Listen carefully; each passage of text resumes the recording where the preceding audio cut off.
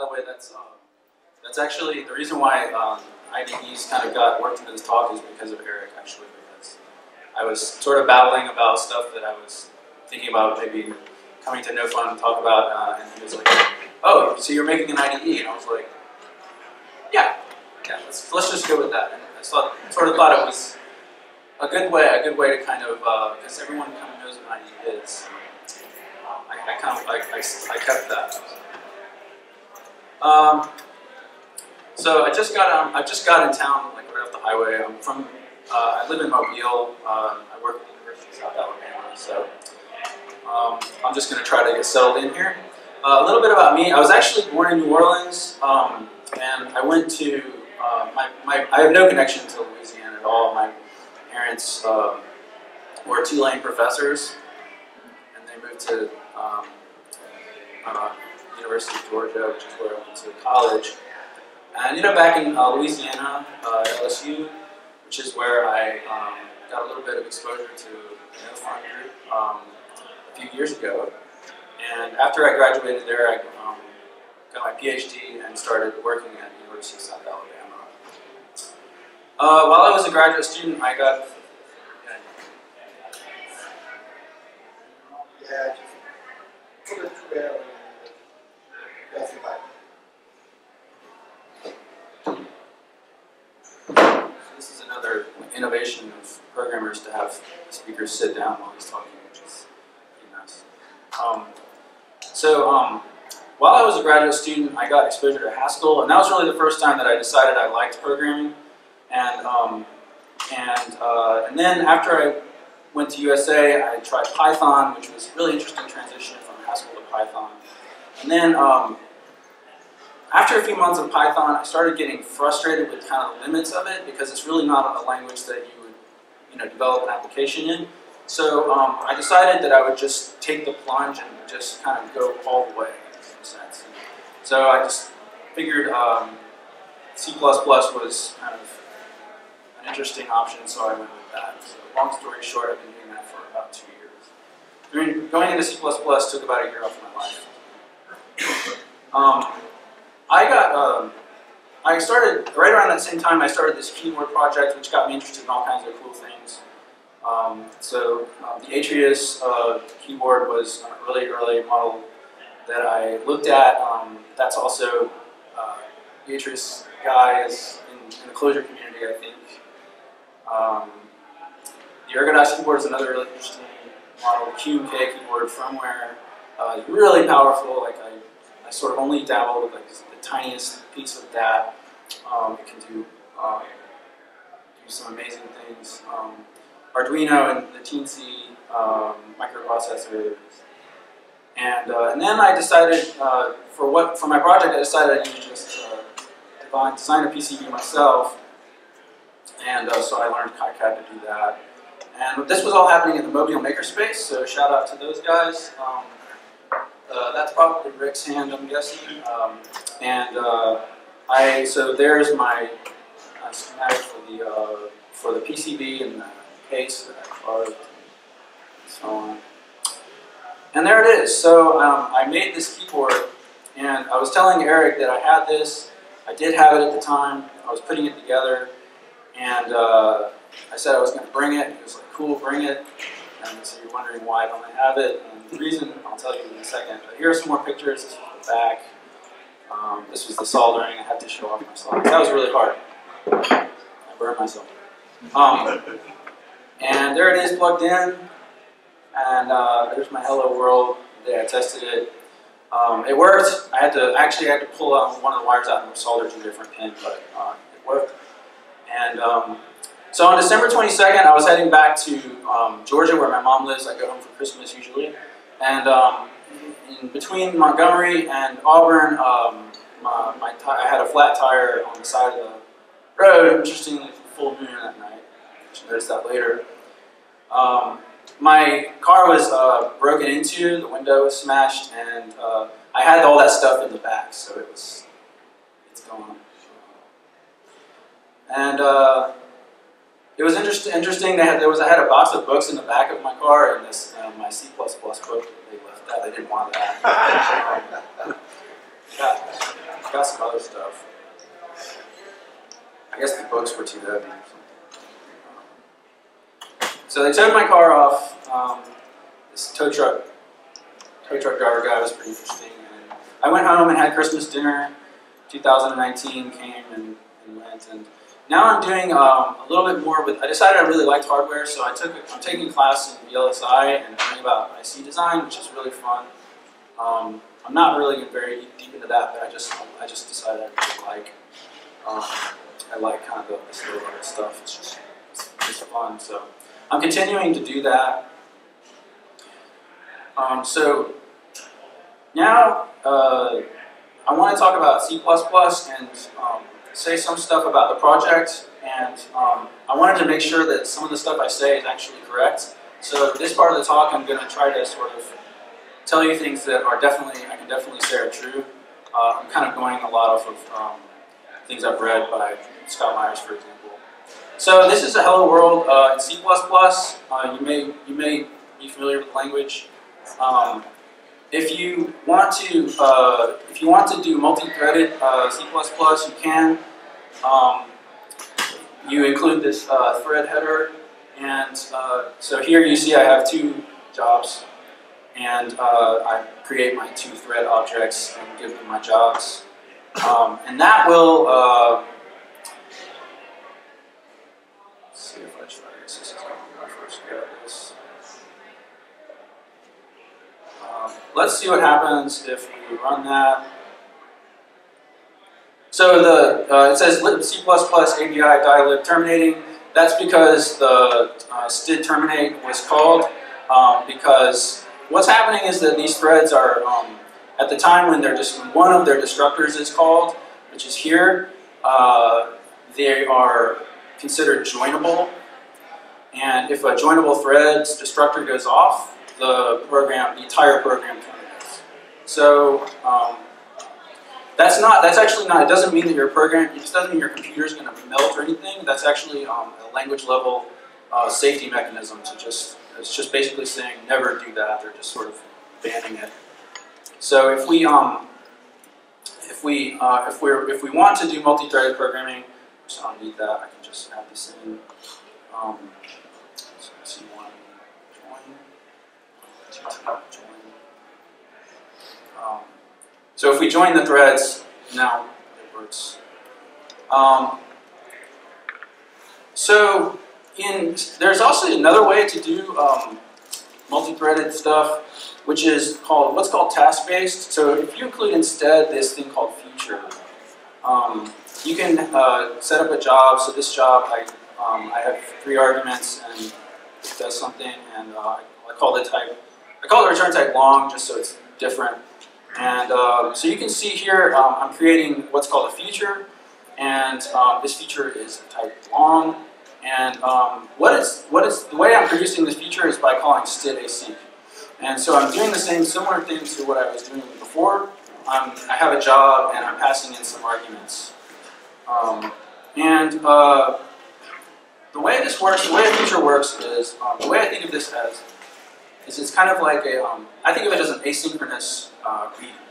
So the idea is that it kind of feels like Voodoo, and the reason is because it's actually sort of alive. It's actually a thread, and it's actually running asynchronously somewhere, and it's checking something. And that thing it's checking is called the shared state of the future, and it's sort of you think of the other side of that as being sort of like a promise or something on the other side that it's communicating with. And the way that futures work is they're passing their results off to anyone who, what I like to call it, is subscribes to the future. So here I have a wait call. That's one way to subscribe, to say, hey future, I'm interested in that job you're doing there. But I've commented that out because it's not necessary. If we call get, this will this is the same. It's going to do the same thing as wait, but it's going to do the extra bit and actually return the value. So we can just sort of have a little bit of reality check with that. You can see that it works. So what is the difference between the the thread thing that I was doing and the task-based thing. Well, the first thing is that they're both using the same resource, which is software threads. So your operating system provides software threads. It may be Windows threads, or POSIX threads, or something. And that's the resource they have. You can think of them as language level wrappers around that resource. And what they both do is they both implement the C++11 memory model and C++11 standard concurrency specification. I'm not sure if that's the right way to phrase that, but basically saying here is that C++11, it was a really big deal. They came up with this memory model, and it took them years to do this. So if you kind of think of it that way, like they wouldn't be like doing this again to like have some separate thing. This is all the same thing. So the difference between std_thread and the task-based stuff is just a matter of lower versus high level. It's the same stuff. What you get when you use std_async, or you can use std package task, or you can use a promise, what you get with that is that it will handle certain kinds of exceptions that otherwise you have to handle yourself, and it will also adjust to different platforms, so the language doesn't know what platform you're using. So it's designed to work well on any platform, not just necessarily the one that you tested your program on. And it will take steps to avoid things like overprescription. It will also do certain kinds of load balancing. So you get all those goodies, and they're constantly being updated as the language is updated. You get all those goodies when you use task-based calls. When you use std_thread, you don't get any of that, but in return you have more control. It may be of interest to you to use std_thread because it exposes the native API. I think to some extent. Okay, so if we jazz this up slightly, we could do something like having here's the same job, here's my feature again, and something that you get with async or a task-based call is a wait for command, which allows you to do something that would be perfectly reasonable. You want to sort of wait for a little while, but don't wait forever if it hangs for some reason. And in that case, of course, it's a nice thing you have. You can branch your program versus whether it times out or whether it does not. So, and here you have a nice namespace in C++ allows you to, in C++14 allows you to write your seconds, your milliseconds, your nanoseconds in that way, which is nice. So if we do this, it didn't time out. So let's see if we didn't time out. 1 millisecond. Nope. So let's try 1 nanosecond. Timed out. Okay. All right. So the thing about this is that actually, if you look at what we've written here, we have our feature, we have our std_async, we have our job. Actually, this function is not guaranteed to run immediately.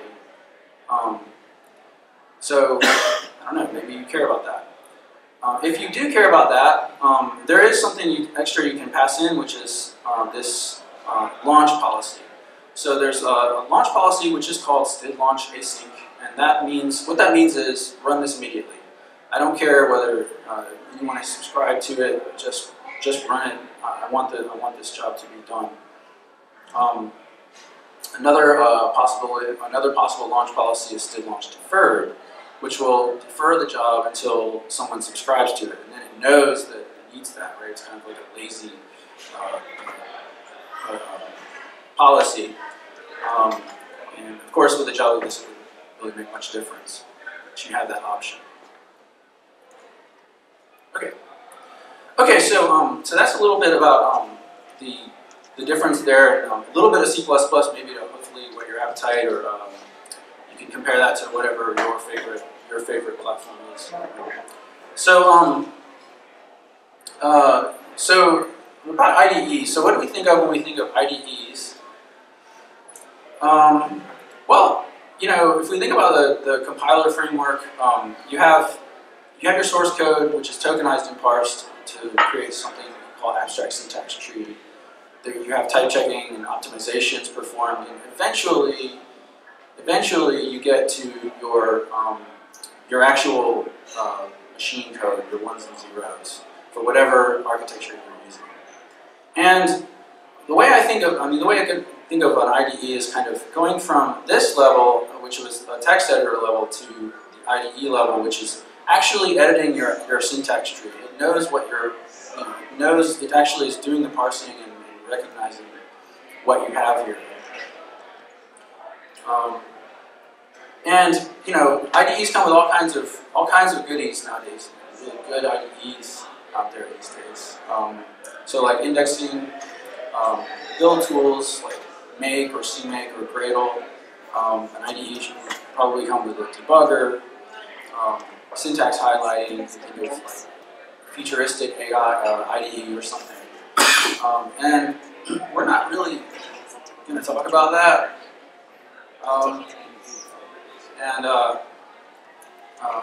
So what I'm really thinking about is something that was motivated by some of my older things, and that's and the idea is an application for the free use of language. So what do I mean by that? So I'm going to go for some examples here. Of course, we could probably, it's a very broad thing to talk about, but something that kind of strikes my fancy is language invention. So for example, think about someone like Lewis Carroll. Was brillig and the slightly toast, and gyre and jimble in the wave. All mimsy where the bora goes, and the momo raids outrage. So 11 words in this stanza are completely made up by this author. This is may have heard of the Jabberwock poem by Lewis Carroll. And the idea is that, and if we look at, for example, Shakespeare, you can Google how many words did Shakespeare invent. 1,700 words according to Google. I don't know if that's an exaggeration, but I was actually I knew that he invented a lot of words, but I didn't know that.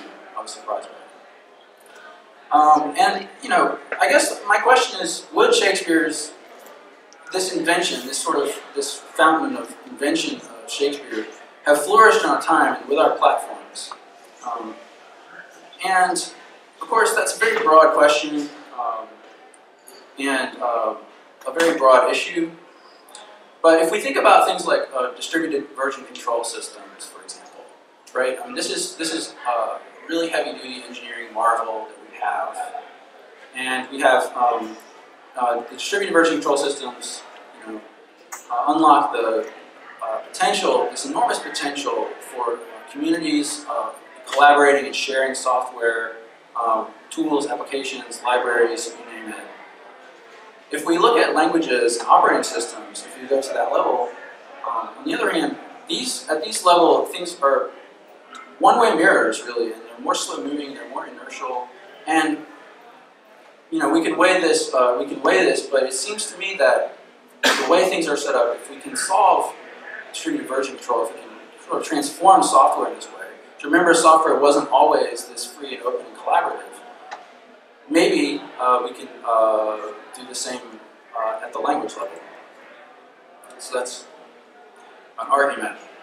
Other models and work that people are doing, and if any of this here that you haven't heard of, I would really strongly recommend you Google some of this.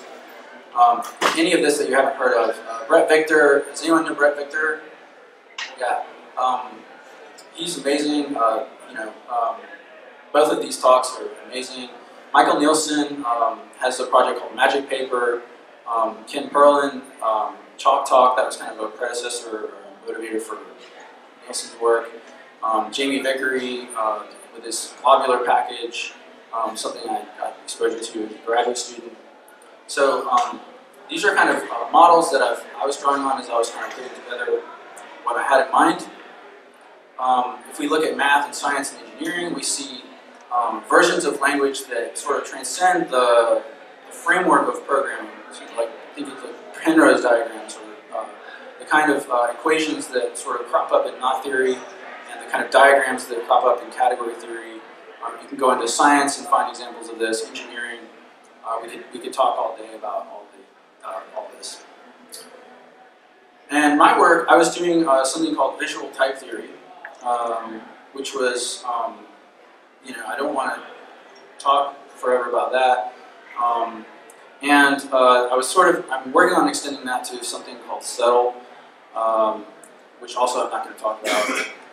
The IDE project is motivated by those projects because I was trying to put together something that would provide application level support for these things.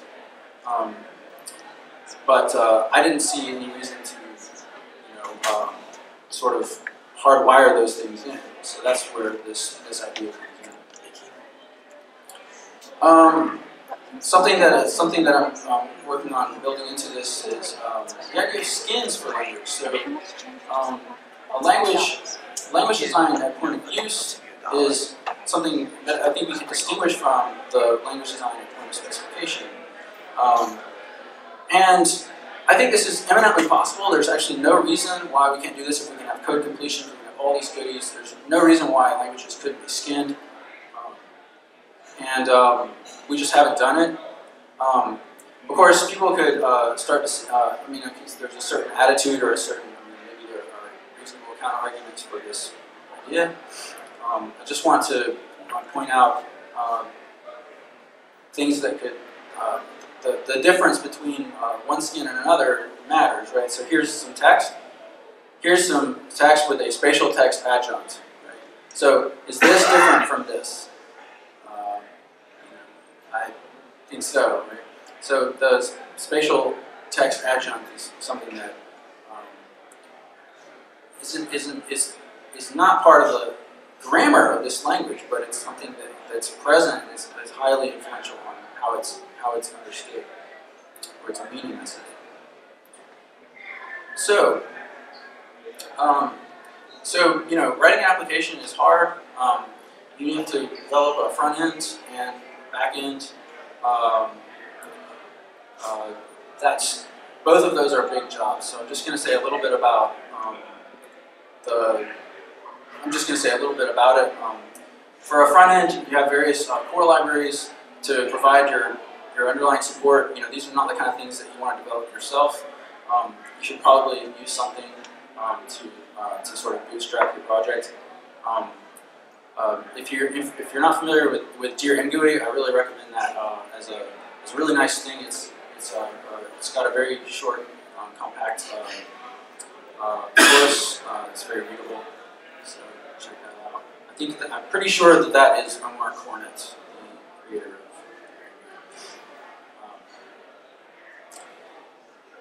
And so for the back end,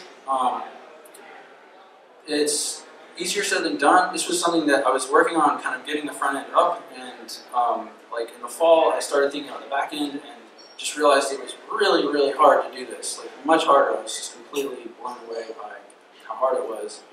And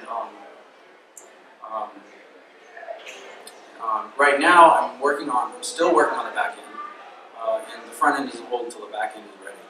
That's just how it is. The model that I'm taking for the back end is of a foundry furnace. The idea is to have something, put it into something that bakes and comes out the other side. Underlying idea. I'm working on kind of a asynchronous evaluation method, and the goal is to have inter-thread communication between not individual threads, which is not difficult to set up. We saw how promises and features can do that. But between pools of threads, so maybe you're communicating but you don't know which thread you're actually communicating with. You're just communicating to some thread and some pool. GPU threads can't be used for this. GPU threads are SIMD threads. They're sort of rigid in this sense. And I think, and if you want to debate this with me, feel free, but it seems to me that this is going to require using std thread. I don't see a way to do this using task-based calls. So take that with a grain of salt, but that's how I'm proceeding. So the design pattern I'm working on is actually a more general thing than I need. I'm calling it a thread line factory. It's similar to event sourcing, which, if you've seen that. To give you a rough idea of this, I have a class here that I wrote, which is just a very basic, very basically functioning class. It's sort of performing the role of these pools. This is the main. So if we go here,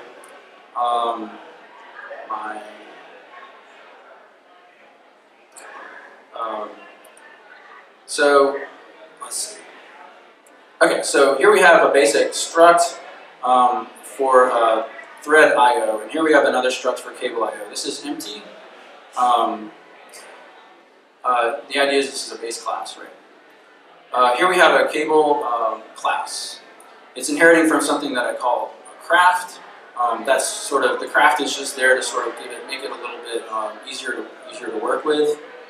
And there are various template arguments. So this here is a function pointer for the job that we want to run. So that's passing in the job in some sense. And this is another job just to kind of for fun to add that in.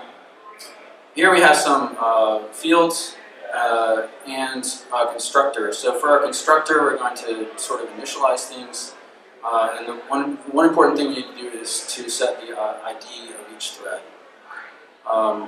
Then we have a function I call control. So control actually is what gets called, and control actually does the job of calling what you call the critical section, or the job, the actual work, right? And I stuck in some sleeps, so this will not go haywire if we run it. And here's the API for this class. You have and this is kind of just playing around to get our hands dirty. We can stop it, we can start it. So it gives us a little bit of flavor for what it does. And here are the here's for template programming. You have to you have to do this. These are the declarations for the classes, the static classes for this object. Okay, so if we go over here to this header, what you see is what you can think of this as the library code, and then this would be something that the library user could write. Here I'm inheriting from the base class, and I'm just sticking in some things. I'm inheriting from the other class, and I'm just sticking in whatever I think I need. And here I've defined my jobs, right? So I have a job here, I have a job here. They don't do anything, but they could. And if we go through the main function here, I'm just declaring something to sort of start it. And here is a cable. So I declare a cable with 5 threads, and I pass in my stuff. And here I'm just kind of playing around with it to sort of see what it does. And if you run this, you'll see.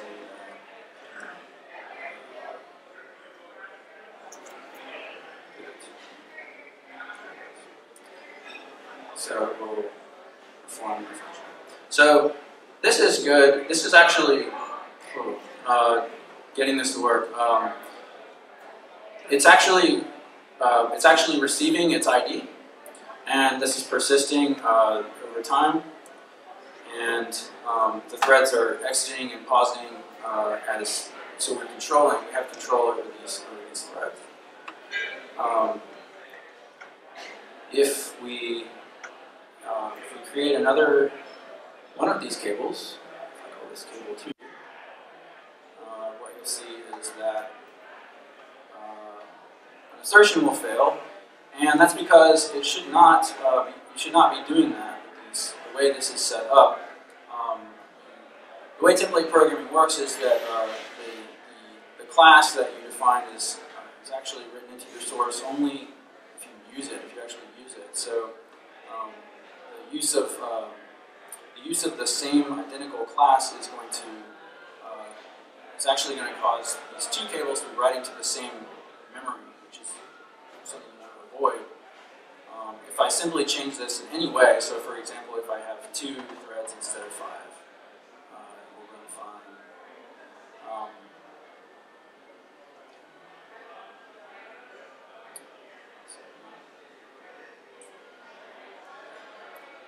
So it's fine.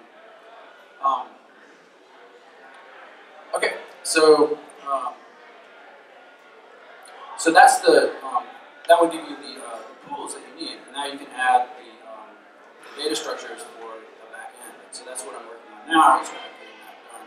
Hopefully, cleaning up this code a little bit. I have some ideas for improve it.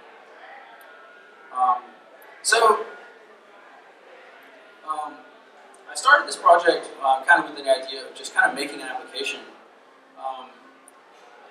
I just had something in mind that I wanted, right, at the user level. And I wasn't thinking at the time, but I was thinking of just running on a computer. Since I've been working on this, I've been thinking a lot about what is actually inside of a computer.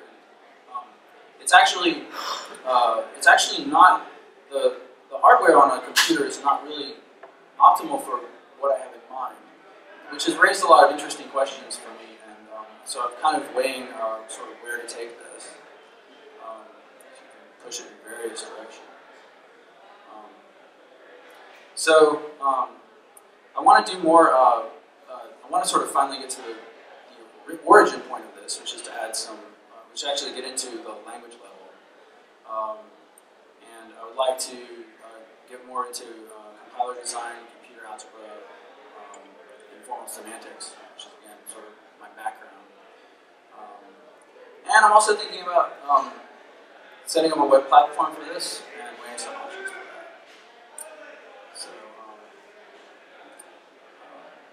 So yeah, Eric, thanks for having me up to talk about this. And, I'm sorry there was no demo. I tried to get one together, but I kind of walked the last minute. I thought,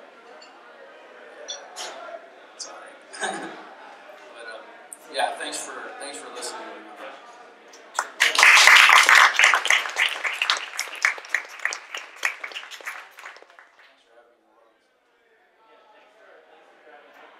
Yeah, it's cool. Anyone have any questions?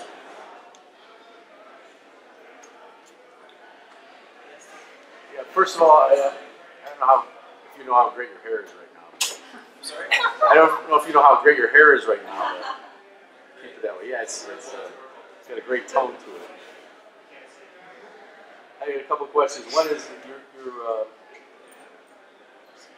subject study for your PhD. What was that exactly? Oh, so I studied representation theory for most of the time. I was a doctoral student, and then ended up doing my thesis on category theory. That was in the mathematics department? Yeah. Okay. The other question I had was the idea of an IDE for language design. I've designed a number of small languages over the years and really struggled without an IDE support. So I was curious as to what was out there. I haven't really looked. I haven't really found anything good for designing languages. Yeah, well, definitely stay tuned, and if what I'm setting up works for your use case, that would be awesome. Really. I don't know when it will actually be usable for other people. I'm just trying to get it to the point where I can use it, honestly. That's the first person you have to satisfy. Yeah. But it seems to me, what I have in mind, I don't know if it will take weeks or months or years, but it seems to me that there's no reason why you couldn't develop multiple different kinds of languages.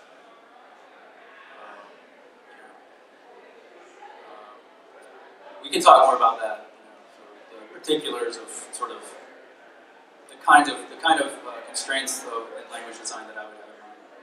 There's always constraints, Yeah.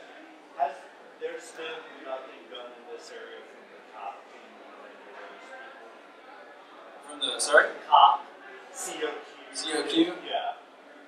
Has there been no IDE development? Because a lot of their work is in language design and theory. Yeah, there's. Are you familiar with company cock? That's kind of a. It's kind of in this vein. Like you're kind of giving a lot of support, I guess, like user level support to cock. I mean, cock. The people who make cock are very. I don't want to use the word hardcore, but they're very into their way of doing things. And, but the company cock project was an effort to sort of make it a little more user friendly, more for a general audience. So you might check that out. I don't know if you're a user of cock yourself, but. So your ultimate goal is to make an environment where you can use visual typing? Yeah, among other things, definitely. That would be really cool. Like visual type theory was developed for math. I don't know. I mean, math. Like there are a lot of layers to math. So like. How are you going to multiply matrices in your IDE? That could take months, to set that up. If you have something particular in mind. But eventually, I would like to get to the level of that. Like that would be like kind of for abstract mathematics. So I hope to get there eventually.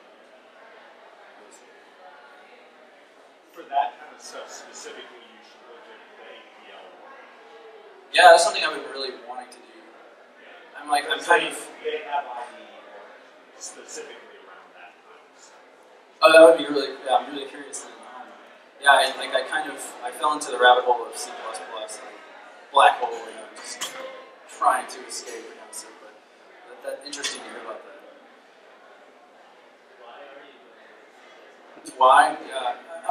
I told you I went from Haskell to Python and then switching into Python and then out of it again was such a traumatic experience that I just wanted the language that I would never have to stop using it.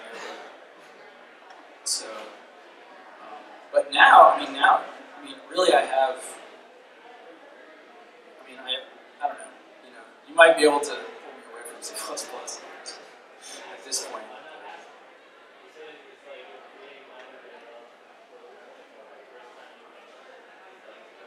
Yeah, we'll see what happens. I love Haskell. Yeah. I feel like I missed something important. What does threading have to do with language design? Oh, sorry. Yeah. So some of that, I'm deliberately not talking about because I'm kind of trying to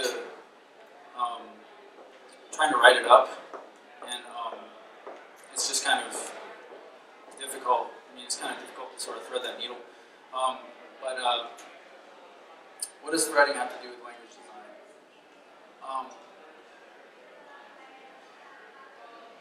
I guess nothing with language design, but it would be with the use of the language, and specifically a language like an ordinary programming language is that you think of using in an interpreter or using running in a compiler is there to sort of generate binaries, and that's the traditional idea of a programming language because of Rear Admiral Grace Hopper or some story like that. And I guess I'm thinking about if you watch the talk by Brett Victor, one of the future programming languages, he talks about this, like how you go back to the past of programming and you can see how we've become fixed in a certain mindset for thinking about how programs work, and that's understandable. That's perfectly understandable. This is really chaotic and really hard and really expensive, but one of the things he talks about is how hardware has changed. Hardware has changed profoundly, and a lot of the if you go back to the early ideas about where programming would go, a lot of people sort of anticipated that once we had these kind of threaded, multi-threaded systems that we have now, languages and systems would be completely different, but they just aren't.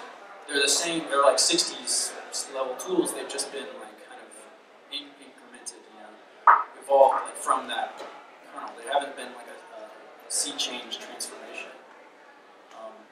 And so I guess this is kind of an effort to sort of go in a different direction. But I'm worried because I think it's coming up to the limits of our hardware. We have 4 cores, and that's it for our ordinary computers. So what this is, I don't know. I don't know what it's going to be good for. But so I'm not sure if it's just going to devolve into kind of a harebrained experiment, or if it'll be something that you want to download and use yourself. I don't know. Hope that answers your question. It's kind of a lot of great names for your project. Harebrained experiment, rabbit hole. yeah. It's been really fun. Like from the start, this has been. I'm glad I did this, even though, like I said, it took years off my life and it distracted me from my math research. But it's been a lot of fun. I wouldn't have wanted to learn programming, any other way.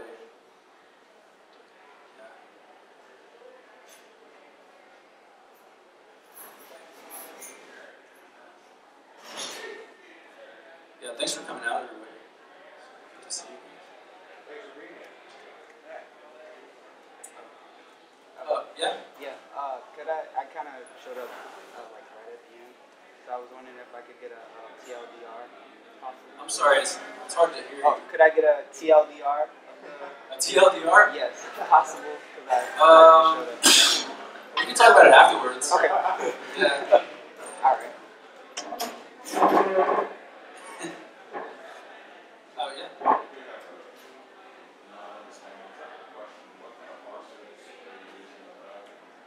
What kind of parsers? That's a good question.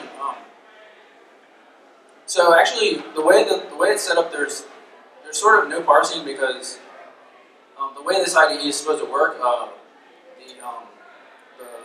the language comes out parsed. So you're actually entering tokens in. It's a lot like APL actually. Which isn't to say you couldn't. I'm not saying that you couldn't type words. You could still type, hello, my name is, Peter. You would have additional functionality. So if you think about LaTeX, you can type, and then you have dollar signs, and you're in math mode. You can type things that will be parsed as math. And the idea here is, if you think of that, the idea here is that there are no dollar signs. Everything is math, and it's going to be live parsed as you enter it in. So, yeah, the syntax tree, you're editing the syntax tree as you write.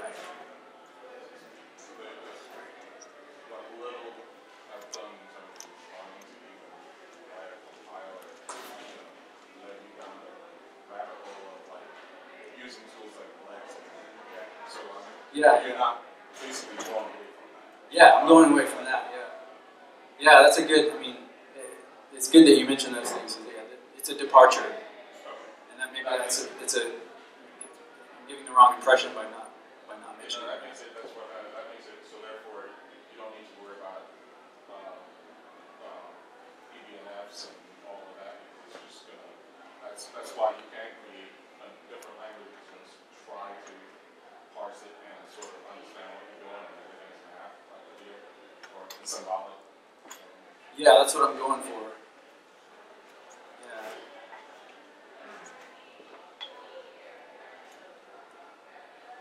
Yeah, I wish I could have talked more about that actually. But anyway, I talked about something else instead.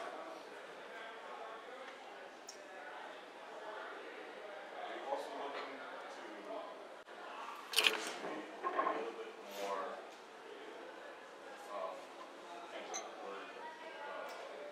interactive, not just between, but almost because you sort of made an analogy to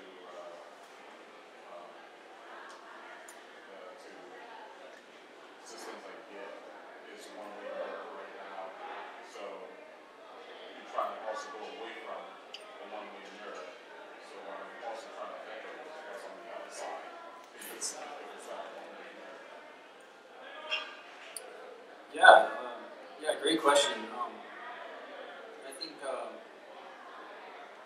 I think yeah, the idea is that distributed language development, kind of in the sense of distributed version control. Um, and kind of I would like to see language development be as chaotic as as possible, because I think that's how good language happens. Which isn't to say that I mean, there's something to be said for like standard committees and careful engineering and so on. But there's just also be something to the wisdom of the crowd. I think that also ties into, even though you might not have said anything about Shakespeare, other than a brief mention, he might have invented 17,000 words, but the audience had to understand it. And so therefore, so whether or not they're new, so if you're inventing a new language, something's got to understand it. Yeah. I mean, yeah, that's exactly the idea, right? I mean, because they're not really new words. Right? They're nudges, right? Just nudging the language in one direction or another, and that's just something that like we can try to sort of nudge languages and nudge committees to make changes to languages, but it's sort of this slow, grueling process, and people can work for years preparing a proposal, and to no avail. It can just be turned, it can be denied, and nothing. All that work can be for nothing. But maybe there could be a different way of doing this, where maybe some sub-community that likes this thing can use it. I don't see why we couldn't, if we press in that direction, given the speed of processors now. I don't see why we couldn't achieve something like that. Maybe to the betterment of languages.